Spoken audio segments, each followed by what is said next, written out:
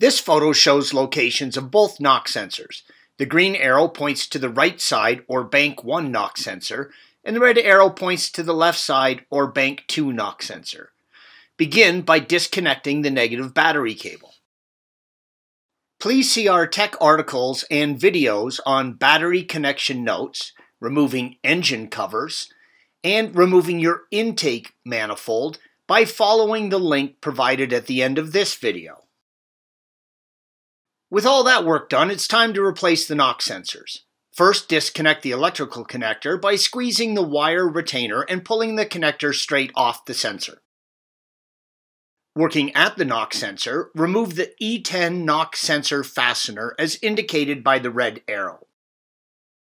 Then remove the knock sensor from your engine.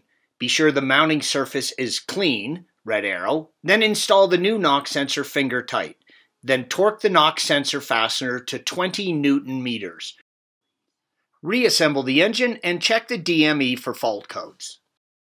Thanks for watching. Click here to view the original article along with hundreds of other DIY content for your car.